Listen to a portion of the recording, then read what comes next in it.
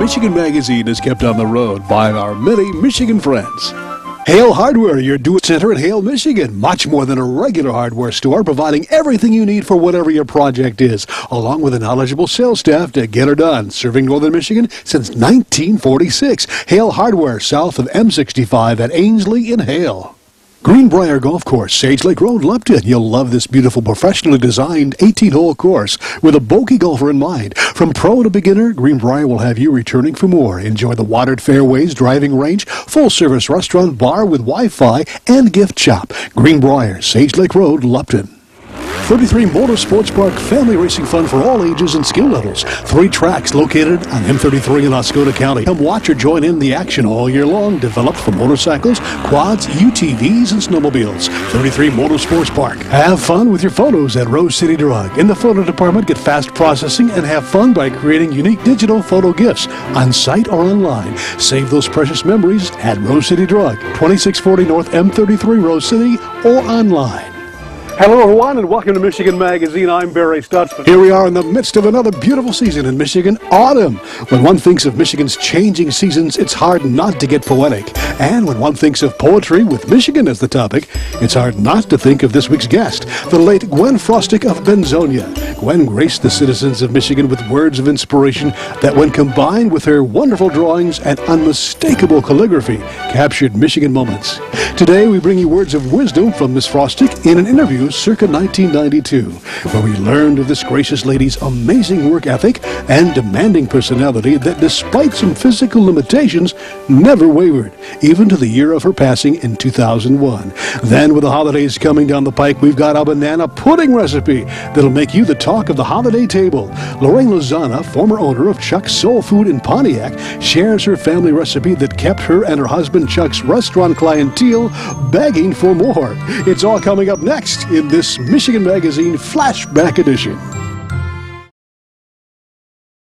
Vacation. Don't make the planning of it more than what you're trying to get away from. At northernmichigancabinrentals.com, you can choose from over 2,500 cabins, cottages, lodges, resorts, lakefront vacation home rentals, and more. Whatever experience you're looking for, from rustic to luxury and everything in between. No more rustling with telephone books. No more endless internet searches. Just one site with over 2,500 Northern Michigan destinations. northernmichigancabinrentals.com.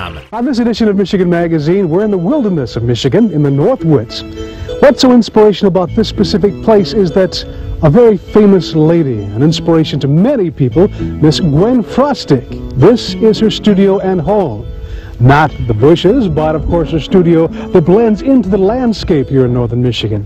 She's known throughout the world for her fine artistry and poems, inspired by the beauty of nature around her. Gwen Frostic's audience is the world. Her beautiful prints that depict the simplest wonders of nature at their most beautiful are in demand all over the world. Her words of poetry as well as her beautiful prints are in such demand that it keeps 15 presses going Monday through Friday the year round. Gwen, with over 70 years of poetry and print wrapped up in her soul, still keeps a tight rein on the day-to-day operations of her worldwide business. Everything seems to be under one roof. The 15 presses are adjacent to the business offices and visible from the gift shop, which is unique in itself, incorporating nature into its very essence. Her living quarters are located above all this, very much, though, within shouting distance. Her work has been appreciated throughout the years by various civic groups and organizations. Her work continues to touch and be an inspiration for all generations. At 86, Gwen can still be found actively creating prints and poetry. How or why did you get into this world of artistry and poetry? Well, I don't think one decides what they're going to do. It just comes naturally. And I've always done artwork. I took my training as an art teacher. And so it's just a natural thing. I wanted to make a living, and a good one. And so I went into it. Wasn't that kind of a risk taker yourself back when you first got underway? I mean, is it something that you had to do? Yes, something you had to do. You're right. You're the same way. It's just something that you have to do, that you pay no attention to at the time. You just do it. What were your first works that you were involved with? Well, originally I was doing copper work. Oh, I see. And for instance, I would do the vases that Mrs. Henry Ford first used for her flower arrangement. She'd call me and tell me what kind of a flower arrangement she was going to make. And I would make the vase to fit it. She was well known for her flower arrangements. And then we did bookends and weather vanes and all those kind of things. I had a pretty good business in that. And then the war came along, World War II, and the sale of copper was ceased. So I went to work at the bomber plant. You worked on an assembly line type of thing? No, I was a tool designer. A tool designer. Okay. In high school, I had taken many courses in mechanical drawing, so it was a natural thing for me to go on the tool design. And I like tools anyway. You had inspiration. What inspired you to do the art that you do? Where do the ideas come from? And there again, I think that's just in you or it isn't. And if it's in you, it's got to come out. And if it isn't, then just well not do it. Tell me, as far as your poetry is concerned, what subjects would be the one that makes your hand go across the paper the most? Thank you for calling it poetry. I don't. But there again, it's a matter of just naturally coming. Is there a certain place you're at? It's based upon knowledge. I read constantly on biology books and all that sort of thing, chemistry books.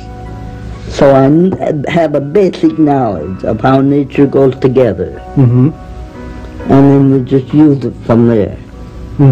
And then you write down a thought. You're not writing a book. You write down a thought. Then you enlarge upon that thought until then you leave it on your desk.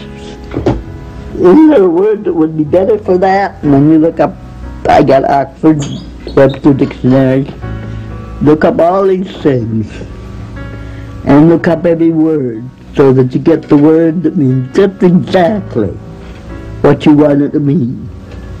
And when the man the other day that came in my office, I have a window that goes right to the floor, and he says, I got a window like that, but I look out there and I can't write stuff like that.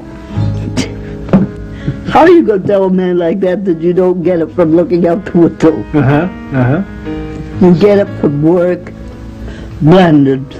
I don't believe in inspiration. Oh, really? It's just... I don't think inspiration has very much to do with it. I think it's perspiration. Perspiration. Thinking about the subject? Yes, and making it part of you. Right. Oh, part of you. And then it comes out. I just finished the book just this week. And that's over a period of about 2 years that I used in doing that book. Making the cuts, having the cuts go, they blend. They are not illustrations. They are like background music, or the words are background music to the cut, whichever way you want to put it. But that is the, and you start out with an idea that came from your reading, from knowledge.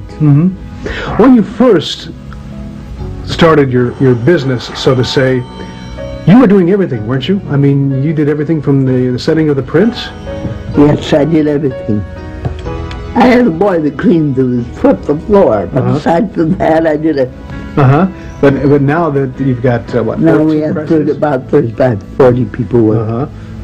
And they do the printing and the assembling of the packages. They do not do any of the artwork. I still do all that, and the writing, of course. In your works of words, I understand that the placement of the words is very important also. I set my own type by hand because I think the placement of the words on the page are just as important as the words themselves. I'm very, very conscious of how it appears on the page. I'm going to ask you this question. I know that you don't like the word, but I want to get your response. What is your favorite word? You know I don't like that word. I do not have any favorites of anything. Because I think that if you have a favorite, it cuts you out of all the rest of your life. If you liked red, for instance, you could wear a red jacket and a red everything else. But you would hate to have red mashed potatoes. That's a good point. You cut yourself off from feeling anything else. Yes, you cut yourself off from everything else that's just as beautiful. In my latest book, there's a segment in that that starts out about the people, the great majority of people who just do day-to-day activities. They're not concerned about anything. They look up at night and they see the darkness.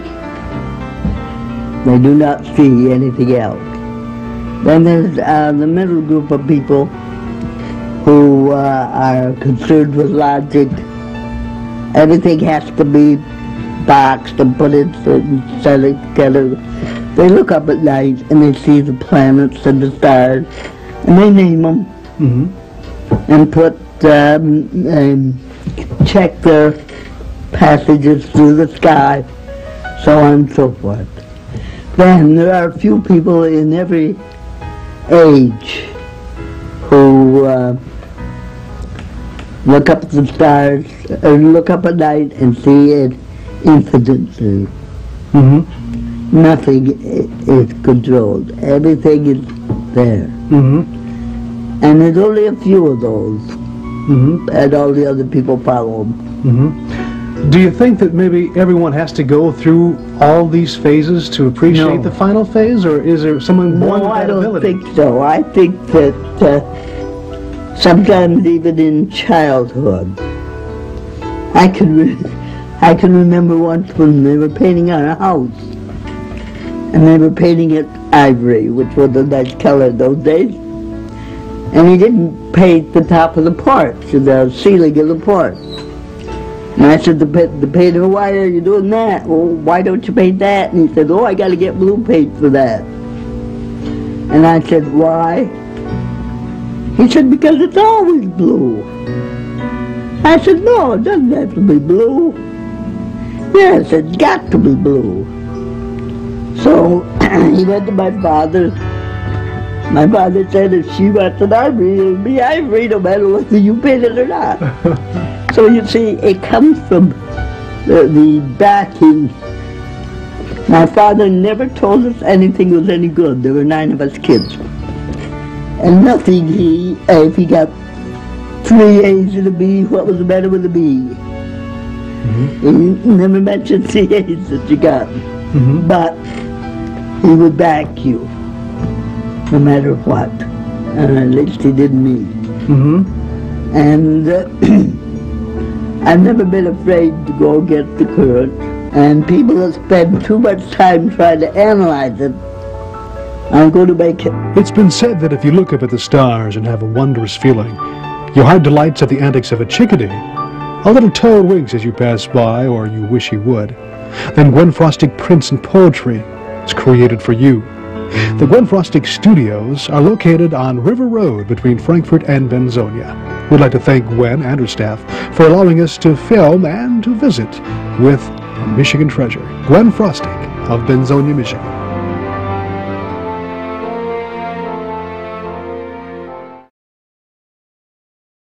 Michigan Magazine is being brought to you in part by Rose Valley Winery, committed to making quality wines from locally grown cold-hardy grapes. Rose Valley Winery on Beechwood Road, Rose City. Hingeman Acres, Canoe Livery and Resort on M33 just north of Mayo, catering to the outdoor enthusiasts. Cabins, canoes, kayaks, rafts, and more. Daytime or overnight trips along the world-famous Asabo River. A family getaway for over 75 years. Clemex Sales and Service on Mapes Road, west of Mayo, your complete recreational vehicle sales and service connection. Visit their beautiful showroom of new and pre-owned ATVs, lawnmowers, power equipment, snowmobiles, utility vehicles, and more. Clemex Sales and Service is also the home of the American-made Victory motorcycle line on display at Clemex on Mapes Road, Mayo. You'll find delicious food and fun at Timber Steakhouse, East County Line Road, South Branch, Michigan. You'll find delicious steaks, pizza, and a full menu with the best food in the North. Enjoy the fine food and karaoke fun at Timber Steakhouse, County Line Road, South Branch. On a recent edition of Michigan Magazine, we enjoyed the delicious food and hospitality of Chuck and Lorraine Lizana at Chuck's Soul Food Restaurant near the Pontiac Silverdome. And all this is made from scratch. It don't come out of no box. This is made from scratch. You take care of the desserts, Lorraine. What is it? I mean, Ma must have, was that Ma's apron strings when you were small? And Actually, it was my aunt that I'm named after. My first name is Ethel, and I was named after my aunt Ethel. And she was a great cook. And she always made a lot of desserts, and I kind of took after her. Oh, boy. This is very sweet because it is a caramel icing. Oh, boy. And the icing is made from scratch also with butter and brown sugar. That's one thing you'll find in everything that is prepared at Chuck's, all homemade from scratch. As you'll see here, as Lorraine prepares her famous banana pudding, she begins by placing vanilla wafers evenly on the bottom of her baking dish. Then places sliced ripe bananas on another layer. When I peel the bananas, I remove the strings from them. Sometimes they'll have little brown spots, but that's okay. You can cut them out.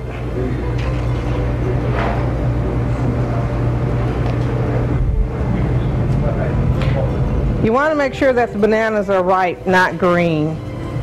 It's a better flavor when they're a little more ripe. This I made prior. It consists of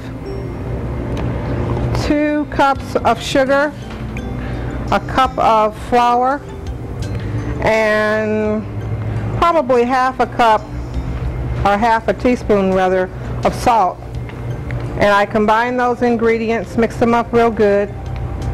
Then I add 8 egg yolks to 2 cups of evaporated milk plus 2 cups of water.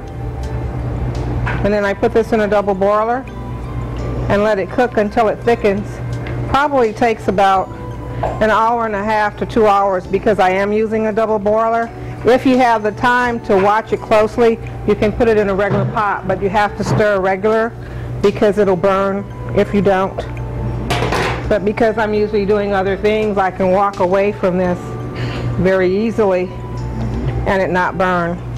So then what I do is I spoon half of the custard filling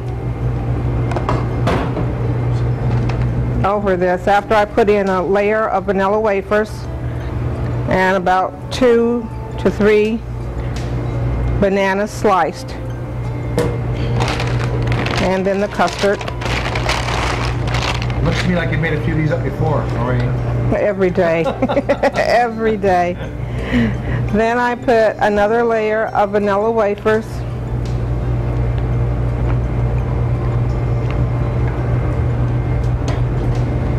And slice the remaining bananas. Some people like a lot of bananas, but I don't like a lot. I just like the flavor of the banana. This also, by the way, has some vanilla in it. I would say about 2 teaspoons. A lot of times I don't measure, so it's kind of hard to tell somebody else how to cook. But I forgot about the vanilla. The vanilla goes in after the custard has cooked. Okay, after you have put all the pudding on there, then you beat the white from 9 eggs. And after you beat it quite a bit, you add about 2 tablespoons of sugar and about a tablespoon of vanilla, and beat it until it's light and fluffy. Then you spread it over the banana pudding. Make little peaks to make it look pretty. Pretty is one thing, but I'll bet you that is absolutely, oh, yummy. It tastes great. And then we put this in the oven for about 5 to 7 minutes, or until it's golden brown. Put the oven on 400 to brown it. Oh, great. Take it from us, the finished pudding was delicious, rich, and oh, I'll tell you, it was excellent. As was everything at Chuck's Soul Food Restaurant near Pontiac. We again thank Lorraine and Chuck for their hospitality and allowing us to share a unique soul food experience with all of you here on Michigan Magazine.